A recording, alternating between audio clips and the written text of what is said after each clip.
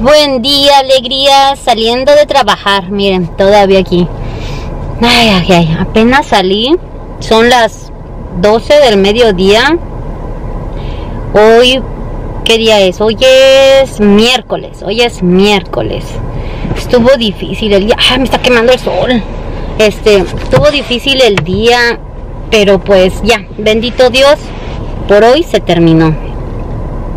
Nada más que están bien chiflados. Vine aquí a la tienda, voy a comprar mantequilla y voy a comprar cilantro, mantequilla y cilantro. Voy a hacer espagueti y voy a hacer milanesas hoy ya, y se me antoja como una ensaladita de nopales, a ver si la puedo hacer. Pero ay, sí, son las 12 del mediodía, bien cansada. Estoy aquí descansando mis pezuñas, me duelen bien mucho.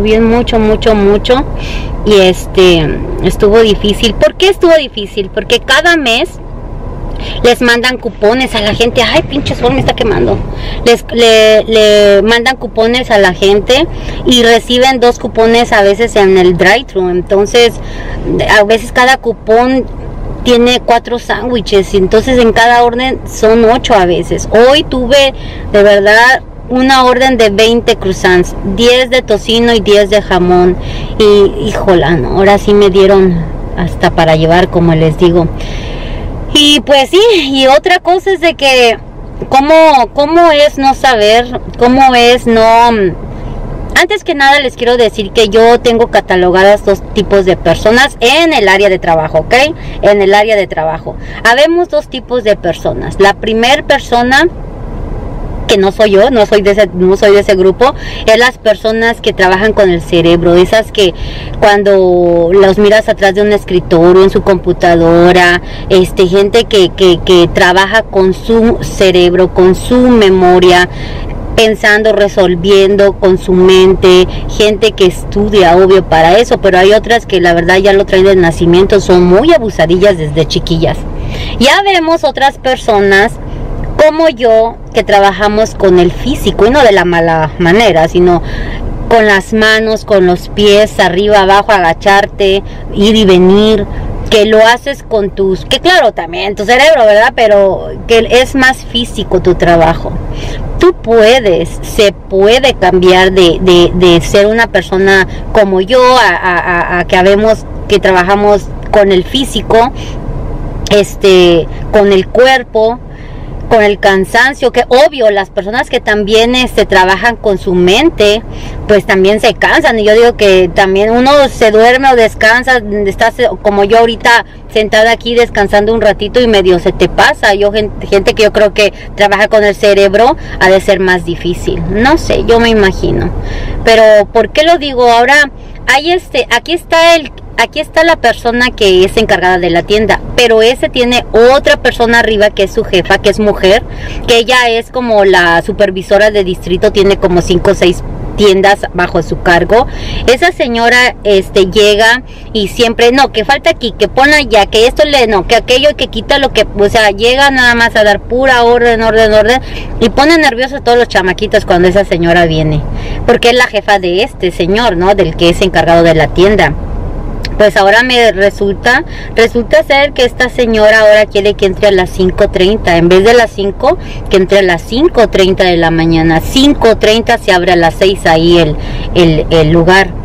30 minutos, obvio, no puedo yo abrir en 30 minutos. ¿Por qué? Porque tengo que prender las máquinas. Bueno, ya les enseñé un video, creo que si no es que el primer video que subí, de cómo es cómo trabajo yo. Tengo que hacer biscuits, huevos, salchichas, croissants, tengo que hacer un montón, hash browns, un montón de cosas tengo que hacer antes de abrir y estar lista. Por ejemplo, hoy abriendo y ya la gente estaba ahí, estaban pide cosas. Entonces, si no estoy lista, preparando todo, cocinado todo, ¿se imaginan? 30 minutos, me gustaría ver ella si pudiera abrir allí 30 minutos. No se puede. A la cosa que le dije, ¿sabes qué? Si me quieres quitar media hora, porque me quiere quitar horas, porque tiene muy alto las horas de los trabajadores son muy altas para las ganancias, ¿no? Supuestamente, aunque mi gente, no sé de dónde habla, no sé de qué dice.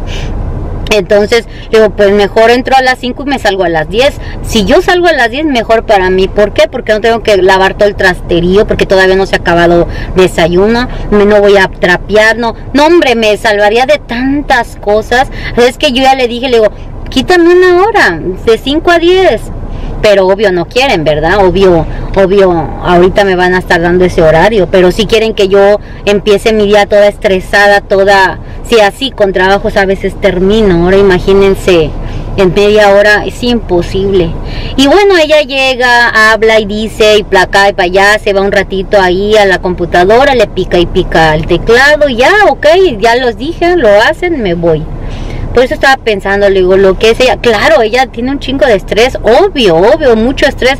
Estas tiendas son súper estresantes, y ahora ella que tiene 5, va y la revisa. Aquí viene ella por mucho 2 días a la semana, por mucho. Así es que, y más cuando llega inspección, pues a ella también la regañan, y ella también tiene obvio otro jefe, ya del otro jefe sigue el dueño. Así es que por eso les hablo, así es que, ay no, neta que cada vez me la ponen más difícil, cada vez me la quieren poner más difícil, pero pues mientras no, pues ya me dijo, ¿verdad? Pero yo voy a seguir viniendo a las 5. Sí, porque a veces hasta llego 4:45 para pues ayudarme yo más, porque pues yo tengo que poner muchas cosas, y entonces tocino, muchas cosas. ¿Para qué les hago el cuento más largo? Pero pues si no me ayudo yo, no me ayuda nadie. Así es que muy difícil que yo pueda abrir en media hora. Yo no sé qué piensa. Pero bueno, a eso venía yo, que le digo, mira, ella trabaja con su físico, tiene que tener, con su mente, tiene que tener muchísimas cosas, tiene que estar bien enfocada y que no se le vayan, pues lo que necesita en cada tienda, llamar a la gente que necesita que arreglen las cosas, las máquinas. Yo sé que la tiene también difícil, no es que la tenga papa, obvio, ¿no? Pero, ay, no, neta que, pienso en esas personas que son como yo, que trabajamos con el físico, y la gente que trabaja con su cabecita, con su cerebro. Pues bien podría poner yo de ejemplo, y se me viene a la mente mi Florecita, mi prima Flor. Ella es súper inteligente, ella trabaja en una oficina, no les voy a mentir, realmente no sé bien lo que hace, pero le gustan los números, es buena en los números. Yo no he visto letra más bonita que la de mi prima Flor. Florecita tiene una letra de molde preciosa, y su manuscrito, ahí les encargo, bien bonita su letra, y es súper inteligente. Y ella siempre ella trabajó en un McDonald's, y fue luego subió, y era la segunda después del algo así, la verdad, pero era más que un manager, así es que no me acuerdo bien, pero ella muy inteligente, por lo mismo que es muy inteligente. Hay gente que la verdad les corre la ardilla muy rápido, vemos otras que no tanto, pero nunca es imposible, siempre puedes aprender, siempre te puedes superar si uno lo quiere. Pero pues a veces uno, ay no, qué flojera estar haciendo esto, navegando con la gente, pero es nuestra opción. Pero bueno, ya después de este choro mareador, pues ya sé, es que me están haciendo así las uñas bien feo. Ya voy aquí, ya les voy a enseñar, a ver si se alcanza a mirar. Estoy en el parqueadero y voy a enseñarles dónde cada cosa está. A ver, miren, espérenme, dejen ver si se puede. Uy, está bien caliente. Ay, mi dedo chueco. Esta es la Walmart, donde voy a ir a comprar la mantequilla. Y si se vienen para acá, híjoles, aquel edificio se mira la pura esquinita. Yo lo veo más cerca, pero en la cámara se mira más lejos. Ese es el Burger King donde trabajo. Uy, acá sí está más tapado. Y este edificio que está tapado por el árbol es el Panda, es la comida china. O sea, donde está Saraí, ojalá. No, y este es el más ocupado, el Panda Sútala. Ahí está siempre ocupado, muchísimo más. Lo doble que el Burger King, que les digo que está. Ay, ya lo perdí. Aquí se mira el techito. Aquí está el Burger King. Y aquí ahorita vengo yo a comprar la mantequilla. Y la mantequilla. La mantequilla y, ay Dios, ando cayendo. Y el cilantro, porque voy a hacer espagueti, voy a hacer milanesas y a ver qué hago. Así es que, pues nada más hasta ahorita. Ay Dios, el sol quema bien gacho. Hasta ahorita a esto les informó cómo van las cosas aquí en el trabajo, cómo se les hace fácil muchas veces. Lo que uno no sabe, qué fácil uno lo comenta. O sea, ¿cómo se diría? Qué fácil es decir las cosas que no sabes, que no vives, que no has hecho, ¿me entiendes? Hasta que no estás ahí es cuando tú te das cuenta, oye, no, pues sí, sí está canijo, o no, pues sí está. Pero bueno, en fin, a ver qué sigue pasando. Ya me puedo decir que ya, ¿cómo se dirá? Que ya voy mejor con este señor, el señor que les dijo que me costaba trabajo estar, pues ya me deja en paz. Será porque ando yo a veces de malacarienta y porque pues sí, a veces ando yo con mi jetota, ¿verdad? Pero ya me deja en paz. Lo que yo siempre le he dicho a mis hijas es que tu trabajo habla por ti. Si tú eres responsable, si tú trabajas lo que tienes que trabajar, haces lo que tienes que hacer, ay Dios mío, si tú trabajas, es que anda un señor aquí que me dio cosa. Si tú trabajas, si tú eres responsable, si tú no faltas, yo ya para noviembre, para el otro mes, voy a cumplir 3 años aquí. Y después le voy a contar la historia de cómo me metí aquí, porque estuvo media chistosa. 3 años aquí. De esos 3 años, ni una vez he faltado. Como 2 he llegado 15 minutos tarde porque se me ha dormido el gallo.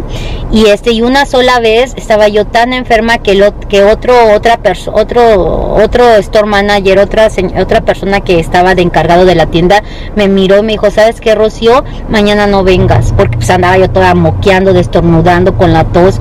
Y me dijo, mañana, no sé si porque le di asco o porque le di pena, pero me dijo, mañana no vengas. Así es que han sido las únicas veces que yo no he venido teniendo mi que venir, ¿no? Él me dijo que no viniera y pues 2 veces que que no ha sonado mi despertador, no lo he escuchado de tan cansada, no sé, pero nunca he faltado, siempre trato de ser lo responsable. O sea, ¿me entiendes? Tu trabajo habla por ti misma. Este señor no me conocía, ya me está conociendo, yo creo que también por eso ya me está dejando ser.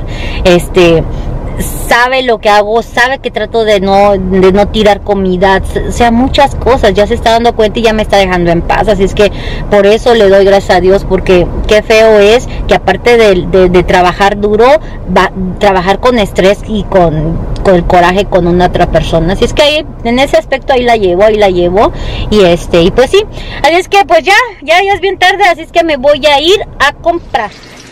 Aquí estamos adelantando la comida. Les quería enseñar, aquí están mis milanesas, aquí ya las estoy dorando. Van a ser estas milanesitas, estas ya están. Las pongo aquí en un papel para que se absorba un poco la grasa. Y pues les quería decir que yo, bueno, hoy compré pan molido. ¿Este ya estará? Sí, ya está. Hoy compré pan molido, que no tiene nada de sabor, es el de Bimbo. Yo casi acostumbro a comprar los que vienen ya sazonados, con hierbas, con ajo, pero ahora que compré que está sin nada, le pongo un poquito de Nor Suiza de pollo. Y la verdad les da un sabor bien, pero bien rico a las milanesas. Y ese es el secretito. Aparte de que obvio le pongo sal y pimienta un poquito nada más a la carne, Simplemente esto es para el puro pan, que mira, me gusta así, que no se desperdicie, porque pues sí, la verdad a veces que le echa uno mucho y se desperdicia bastante. Así es que más o menos le calculé y ya terminé. Son pocas, y les pego con a la carne, le pego para que se haga más blandita. Ya aquí está mi espagueti, que ahorita voy a hacer ya mi espagueti. Estoy terminando de hacer mis milanesas, y para el espagueti es fácil, para el espagueti va a ser fácil. Ya tengo aquí mi olla para el espagueti y mi mantequilla para el espagueti. Ok, ya estuvo. Miren, aquí está el resultado final después de haberle echado el jitomate, el puré de jitomate, crema, y en este platito tenía cebolla y ajo. Este puré trae albahaca, trae ajo y orégano. Viene sazonado así es que tiene un buen sabor. Es el que uso para mi espagueti. Y acá, a ver si no se me marean. ¡Ay! Ya eché la mantequilla y ya se está deshaciendo. Le eché toda una barra, toda una barra de mantequilla, porque la verdad es bastante espagueti. Mis milanesas ya están y pues me voy a poner a hacer la ensaladita de nopales que les digo que se me antojó. Así es que es también súper sencilla y así es que vamos, porque miren, ya son las 2:09, así es que tengo que apurarme. Llegué de trabajar y me puse a comer porque como les digo, ya no me voy a malpasar, así es que por eso se me hace un poquito tarde, pero tengo que echarle ganitas porque a las 3 salen mis hijos, así es que ahí después el resultado final. Después que la mantequilla está totalmente derretida, se incorpora el jitomate, que se molió, puré de jitomate con crema, cebolla y ajo y un poquitito, una pizquita de sal. Cuando ya esté en su punto de hervor, esté hirviendo y cambia a este color anaranjadito, es cuando se va a incorporar el espagueti. Después de eso lo vas a estar meneando para que se mezcle la crema la crema con el espagueti, totalmente mezcladito, que se moje todo el espagueti para que se vuelva a hidratar y queda jugosito. La verdad ahí el secreto es la mantequilla. Entre más mantequilla, aunque es más grasa, obvio, pero sabe mucho mejor. Ese es totalmente todo lo que tienes que hacer. El espagueti ya está. Ok, aquí le seguimos. Aquí ya va a estar para mí ensaladita de nopales. La hago dos diferentes maneras, como ya lo habrán visto. Soy media doble cosa. Esta la puedo hacer en crudo, así como está, nada más la junto, le echo aceite, como la otra ensalada, ¿no? Aceite, sal y pimienta. Pero ahora la voy a sancochar tantito. Estos nopales son de frasco, ¿ok? Aquí está, son de frasco. Ya los medio piqué tantito. Y estos nada más se los voy a echar al sartén. Híjoles, a ver si no me brinca, porque ya está bien caliente. Se lo voy a echar al sartén. ¡Ay! Se quedó. Se cayó poquito. Lo voy a echar aquí. Y le doy una pequeña sancochadita. Nada más. Estos ya vienen cocidos. Me gustan porque saben como un poquito a vinagre, saladitos, hasta como traen miren, traen cebolla, no sé si esto sea pasote, pero trae una hierbita y hasta un chile. Ese chile le da ese picorcito tan suavecito. Entonces lo que hago yo, pues aquí lo dejo, tenía aceite de oliva ya el sartén, un poquito, lo dejo ahí y bien bajito, medio que se sancoche, y luego cuando termina de sancocharse poquito, ya le echo el jitomate, la cebolla, chile verde, para que simplemente den como que se pongan en temperatura todo, pero esos casi quedan más crudos, ¿no? Y como siempre le echo este cubito, que han de decir que me pagan, pero no, me gusta mucho, le da un sabor sutil, no es un sabor, y es que la verdad a mí me gusta mucho el cilantro, como han de ver. Estos rábanos se los come Ingrid, le encantan los rábanos. Entonces le echo este cuadrito ahí, le echo todo lo demás y ¡tarán! Se acabó. Lo sazono bien, que quede sabrosito. A veces le echo, en vez de ese cuadrito, cuando no tengo, le echo nor tomate, nor suiza con tomate, y también queda muy rico. Así es que ahorita les sigo, nada más quería enseñarles esto.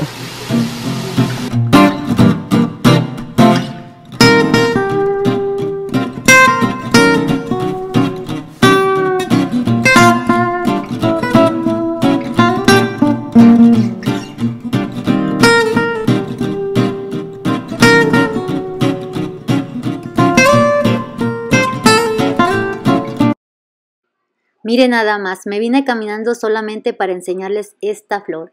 Estas flores están ahorita en su punto de florecer. Hay dos tipos. Esta es la morada, que es la más lila, la más tenue, pero miren nada más qué tupidas están. Aquí le puse rápido el video un poco porque si no se iba a tardar una eternidad esto, pero estas se ven tan preciosas, son un color más fuerte, pero como ven todas esas flores están tiradas en el suelo, es porque ya mudaron, pero vuelven a florecer.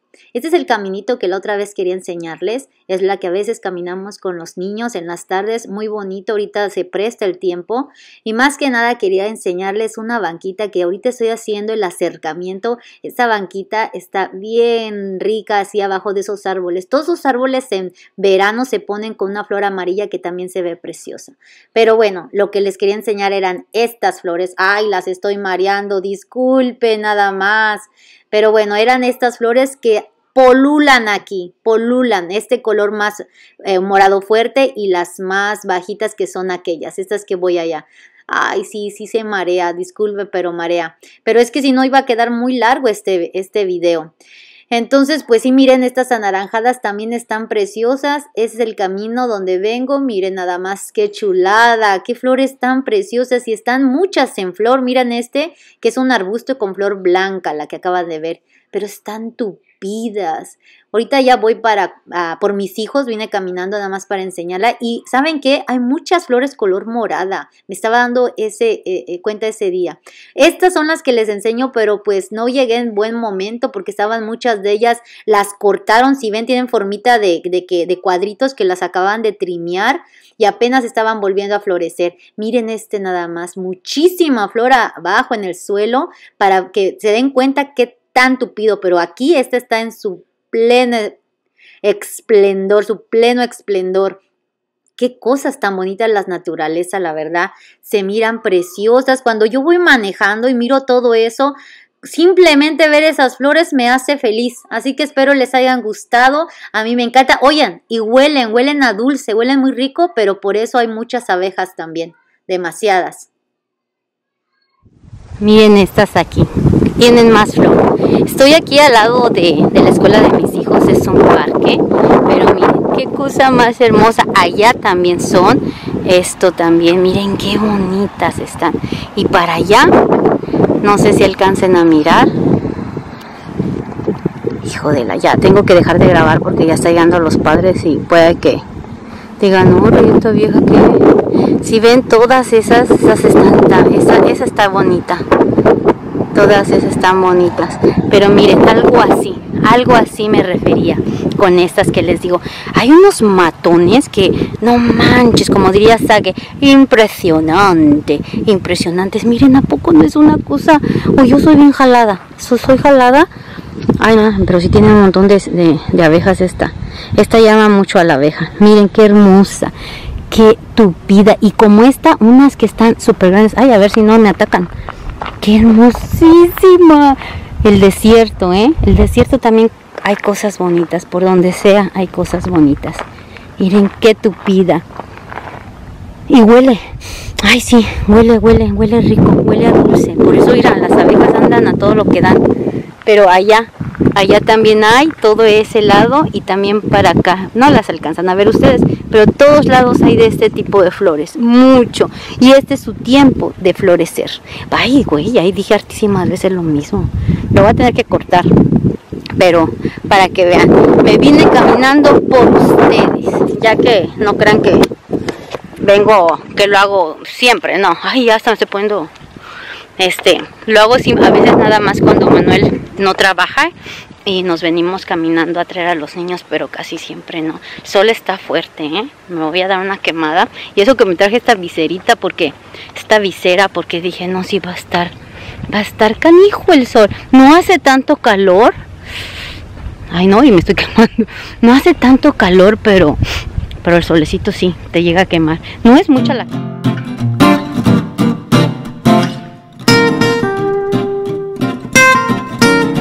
Aquí Lili preparándose para irse a trabajar y miren todo el zapaterío de los niños. Acabamos de llegar de la escuela.